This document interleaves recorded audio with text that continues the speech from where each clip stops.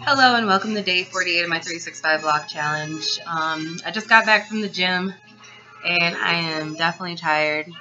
I finally deposited money into my friend's account for Vegas in April, so I'm excited about that.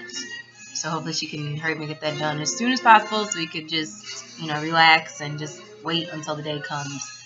I actually got to start saving money to start shopping for Vegas, so I'm pretty excited for that. The gym was fun. I took it kind of easy today. Took 3 days off, and I'm just kind of trying to get myself back into the swing of things. And also, I'm very sick, so I'm going to cuddle up to Back to the Future, because, it's my favorite.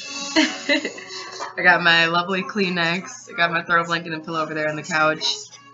Even stopped to get coffee. It took me forever to search for a Tim Hortons. I don't know why. I'm like, where are they? Usually I go to Speedway or Dunkin' Donuts, and I finally found one, so that was exciting. Although this coffee is actually making my stomach hurt, and I'm about to get water and call it a day.